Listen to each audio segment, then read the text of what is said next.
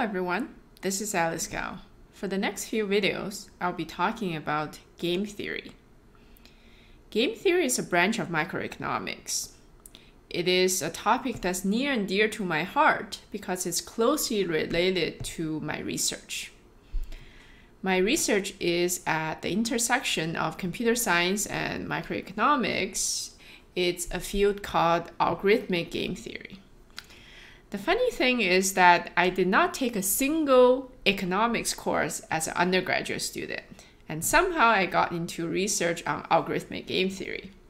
So sometimes you never know where life takes you, you just have to go along with it and enjoy the ride.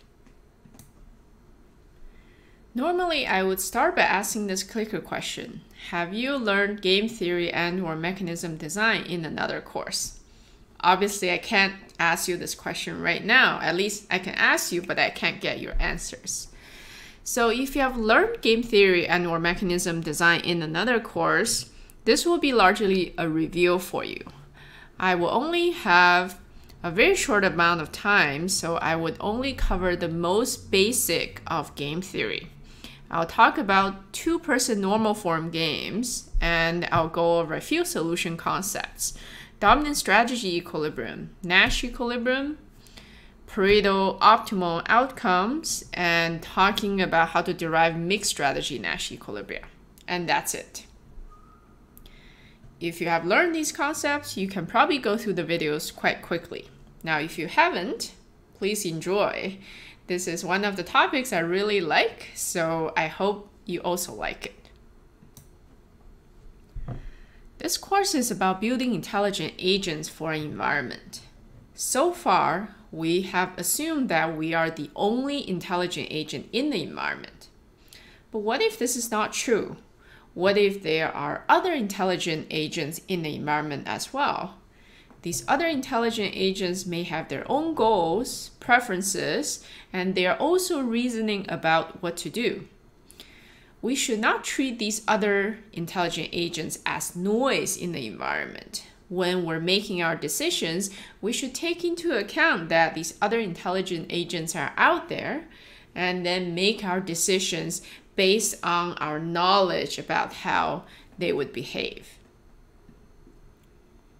Game theory is an important tool we can use to reason about how agents will behave when there are multiple intelligent agents in the same environment. If you ever try to explain to your friends and/or relatives that your research is in game theory, chances are they would start talking to you about games. Actual games like video games or board games, so on and so forth. And that is if they enjoy playing games. Otherwise, they probably stare at you weirdly and think, do you play games all day for a living? Game theory is this weird term that most people misunderstand it as only about games literally, but it actually is much more broad than just about games. So on this slide, I just wanted to show you some nice pictures of games, but as a side note, Hanabi, this is one of my favorite board games. It's a cooperative game where all of you are cooperating to try to achieve a common goal, but you cannot see your own cards, so you need to communicate with your teammates to achieve the common goal. And I really like this game. Ghost Story is another cooperative game that I really like, and I've played while I was in grad school. So you can see that I tend to prefer cooperative games than competitive games because I really dislike confrontation and negotiation. So cooperative games, I like them better. As I was saying, game theory applies much more broadly than literally to games that we play. In fact, game theory applies to most situations in life where we have to act strategically. A game here is not just literally one of the games that we play. A game here is a mathematical model of a strategic scenario. So for any scenario, as long as there are multiple intelligent agents interacting with each other, we can call it a game. In fact, you can think about life as a big game, and we're all just pieces in this big game. Let me give you a few examples of applications of game theory and mechanism design. The first example is the Dutch flower auction. You can see in this picture here. So every morning, fresh flowers from all over the world get shipped to the Netherlands.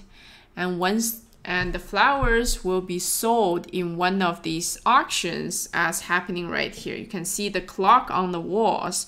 Those are displaying the current prices that the flowers are being sold, and then there are buyers out there who can look at these prices and decide on whether they want to buy these flowers at those prices. So once the flowers are sold this way, they again get shipped to their destinations.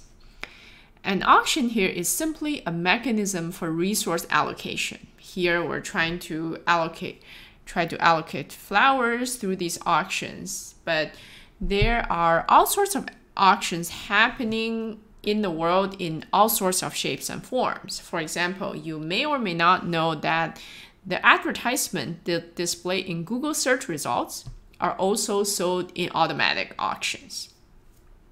An auction is a type of mechanism that are widely studied in algorithmic game theory. The second type of problems we can use game theory for are called matching problems. I've given some examples here, but let's talk about the medical residency matching problem. So once students graduate from medical schools, they need to go to a hospital to be a resident for a few years before they become an actual doctor. If you ever watched Grey's Anatomy, you should know this by heart. The entire show is all about new grads from medical schools going through their internships and then residency and so on and so forth. Now the problem here is that each student will rank a bunch of hospitals, and then each hospital will rank a bunch of students, and we want to match the students and the hospitals such that the resulting matching is stable. So what does it mean for matching to be stable? Well, the matching is stable if we cannot find a pair of student hospital such that both the student and the hospital are happier if they switch to a different choice. Okay, this is called the stable matching problems. There's some similar matching problems. For example, school choice, that's the problem of matching students with secondary schools. And even organ transplant, that's the problem of matching kidney transplant donors with patients. So in all of these problems, we have multiple agents. The agents have their own preferences, and we're trying to match the agents in some way so that they are happy in some sense. The third type of problem that uses game theory is crowdsourcing. Crowdsourcing is based on the idea that the crowd knows all the useful information. All we need to do is find a way to extract the information from the crowd. I'm showing you a picture of the ESP game here. The ESP game is a relatively old example from a few years ago. For this game, the original purpose is that we want to label images, but at the time, it was difficult to do so automatically. So can we get people to label the images for us for free? Well, some researchers did design a game where two people are randomly matched, and the goal of these two players is to guess what the word the other person is going to type. So hence the name ESP, right? Sixth sense. You're trying to connect with the other person in the sixth sense and guess what they're thinking. If they match on a word, then the two players win the game and they can move on to the next game. Now in this game, the two people cannot communicate with each other in any way other than the fact that they can see the same image in front of them. So naturally, the two people can try to match by typing a word that's relevant to the image. This game turned out to be quite fun and people enjoy it. As a side effect, they generate labels for these images. Unfortunately, this game is no longer available, so you don't really have a chance to play it. Now, there are many other examples of crowdsourcing, and it is believed that as long as you can design a website in the right way, you can get the crowd to do anything for you. They can design things for you, like 99 Designs. They can write code, like Topcoder. They can translate text for you. Duolingo is an example. And finally, you can even get them to rate courses and professors, like UW Flow. That's everything for this video. I hope the examples made the concept of game theory a little bit more concrete in your head. Thank you very much for watching. I will see you in the next video. Bye for now.